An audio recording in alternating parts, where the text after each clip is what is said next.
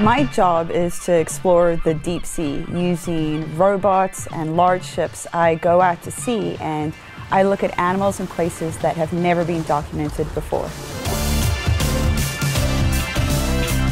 The craziest thing I've seen in the deep sea is when the light of the submersible bored in two massive predators and the swordfish ended up eating the squid. I grew up in South Africa on the beach. I was always surfing, diving, swimming, and when I wasn't, I was at home watching National Geographic and the Discovery Channel.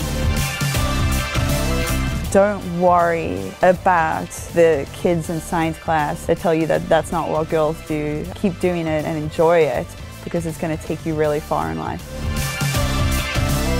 My name is Dr. Cherisse Du Preez and I'm a deep sea marine biologist in Victoria, British Columbia.